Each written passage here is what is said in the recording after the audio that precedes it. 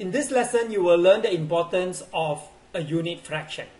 You will also learn the importance of paying attention to the referent whole. So we will illustrate using an example. The green rectangle represents 4/5 of a whole piece of paper. So your job is to draw a red rectangle that represents 3/5 of the whole piece of paper. Now this task will be easy if they give us the whole piece of paper. Unfortunately, they only give us 4/5 of the whole piece of paper. So then, should we cut this green rectangle into 5 pieces? What do you think? The answer is no. Then what can we do? Think about it. If the green rectangle is 4/5 of the whole, can we actually draw 1/5 of the whole? Yes, right? How? By cutting the green rectangle into 4 equal parts. So why? Because each part actually represents 1/5 of the whole.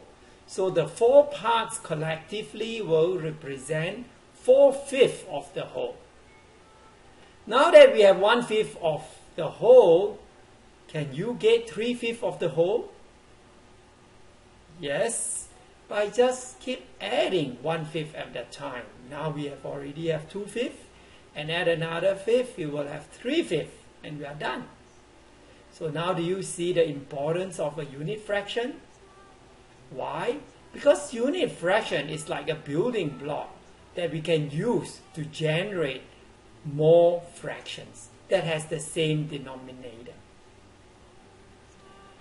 In this case, 3/5 can be seen as adding 1/5 3 times. Okay. This red rectangle is 3/5 of the whole piece of paper. Is the red rectangle also 3/4 of something? Yes, but it's a 3/4 of what? 3/4 of the green rectangle. Can you see that? So essentially, this 3/5 of the whole piece of paper is exactly the same as 3/4 of the green rectangle. But the green rectangle is actually 4/5 of the whole paper, right? So what did we learn? Now this example shows that one quantity, which is the red rectangle, can be represented by 2 fractions. On one hand, you can see it as 3/5. On the other hand, you can see it as 3/4. Why? Because each fraction is actually referring to a different referent whole. The 3/5 is actually referring to the whole piece of paper, whereas the 3/4 is only referring to a fraction of the whole piece of paper. Okay, this is another challenge. Is it possible to have 2 different looking solutions that are both correct?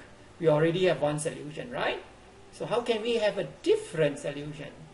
Another way is to cut this green rectangle into 4 equal parts horizontally.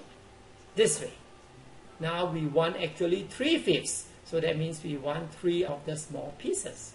So we can also get the same answer with a longer but narrower rectangle.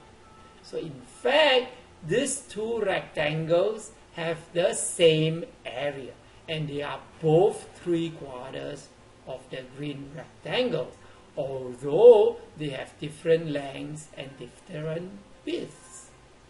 So what does this example illustrate? It helps us see that the area model is very powerful because we can split it into equal parts in 2 ways, vertically as well as horizontally. So may you understand mathematics deeply.